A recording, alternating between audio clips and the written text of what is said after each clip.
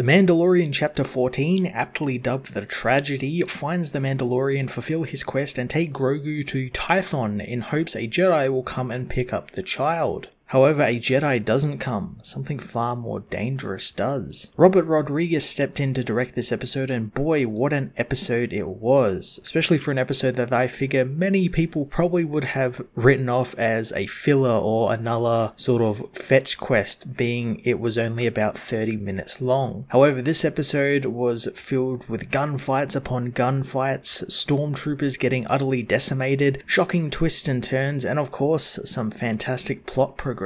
The big reveal this episode was obviously Boba Fett's return, as the former bounty hunter tracked the Mando to Tython and actually confronts him with his new partner Fennec Shand, who Fett rescued in the Tatooine waste and turned into a cyborg who is now in his debt. What I found really quite interesting was this isn't the edgy, silent killer everyone and their dog seems to love from the original trilogy. This is a new Boba Fett, and this Boba is fine with teaming up with others and is actually quite a reasonable fellow. So much in fact that he and Fennec end up teaming with Mando to help defend the child from the Empire. I thoroughly enjoyed this new look and feel for Boba as well. He's actually got some character development going on, as well as a brilliant new look, which thanks to Tamora Morrison reprising his role here, is actually Maori inspired and one I hope sticks around. I really like the heavy sand cloak and Gaddafi stick look he had. The episode also gives us a definitive answer to if the Fetts were true Mandalorians, and the short answer is no. Jango was, much like Din Djarin, a foundling, so while he is a Mandalorian, he isn't a pure-blooded one like, say, Bo-Katan is. However, this still means that Boba and Jango have a legitimate claim to the Mandalorian armor. The child also takes a little bit of a backseat this episode, as he actually ends up connecting to the Force and is sealed away in a force field type device for most of the episode. A device that actually reminds me of the structures seen in the Fallen Order video game on Zepho. I was kind of hoping that we'd see maybe what the child was in contact with, maybe someone else through the Force, but I'm betting that was left as ambiguous as it was, since that will most likely be like an end of season teaser going into the third season. As mentioned before, this episode has some really wonderful action set pieces, one in particular featuring Boba going absolutely apeshit with a Gaddafi stick, which was really something to see, and something I've really noticed through the Disney era of these Star Wars films is that whenever someone goes into hand-to-hand combat with a stormtrooper or a trooper in general,